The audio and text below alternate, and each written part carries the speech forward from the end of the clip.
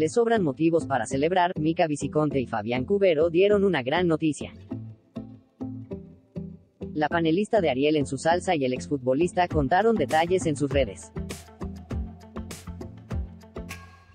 Mica Viciconte compartió este jueves a través de su cuenta oficial de Instagram que junto a su pareja, Fabián Cubero, están organizando un gran festejo con todos los lujos.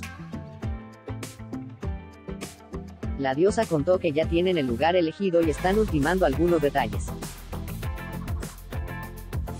El 6 de mayo, en menos de un mes, Mica Viciconte y el exfutbolista recuerdan una fecha muy especial, la llegada de su primer hijo en común, Luca. Por eso la panelista de Ariel en su salsa prepara una gran celebración en un salón de fiestas increíble. Llegamos a Janos porque, ¿qué vamos a hacer, Luca? Se viene tu cumple. Este es el salón que estamos viendo con los chicos que me están guiando, son crack, comentó entusiasmada Mica Viciconte. Y agregó, el salón es espectacular y hay un dato súper importante, desde que llegas hasta que te vas te organizan todo, la comida, te dan diferentes opciones, si querés sentado. Además, contó que el motivo del festejo será doble, está buenísimo, así que va a ser un lindo cumpleaños, era hora que se lo festejemos.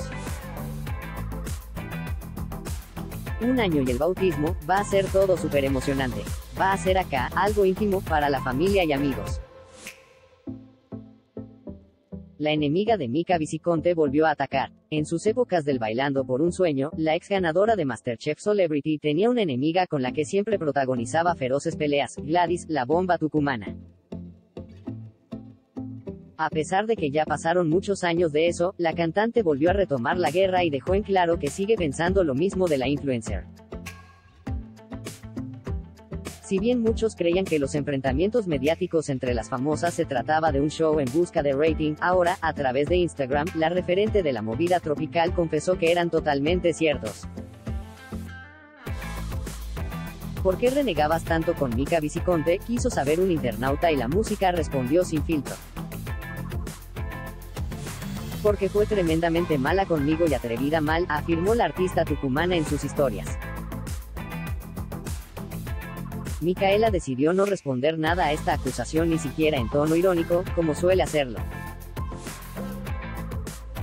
Ella se enfoca en su hijo y su familia, por lo que hace tiempo que decide no entrar en conflictos televisivos.